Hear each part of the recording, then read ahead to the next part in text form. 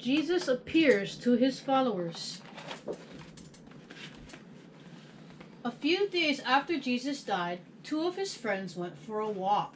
They were very sad. They missed Jesus. As Jesus' friends were walking, another man joined them. They told the man how much they missed Jesus.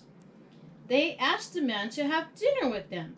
The man gave thanks for the food and passed it out to everyone. They realized that he was Jesus. The two friends hurried to Jerusalem to tell Jesus' other friends that they'd seen Jesus. While they were talking about how they met Jesus, Jesus appeared again. Jesus' friends were so excited to see him. They told their friend Thomas that Jesus was alive, but Thomas wouldn't believe them. Later, Jesus appeared again. This time, Thomas was there. When Thomas saw Jesus' hands, he finally believed that Jesus was alive.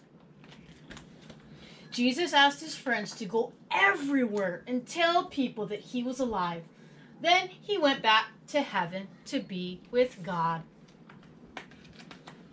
Later, when Jesus' friends met together, flames of fire appeared, but the flames did not burn them.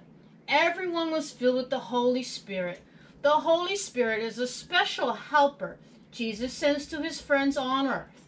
The Holy Spirit helped Jesus' friends tell others about Jesus. The Holy Spirit can help us tell others about Jesus too.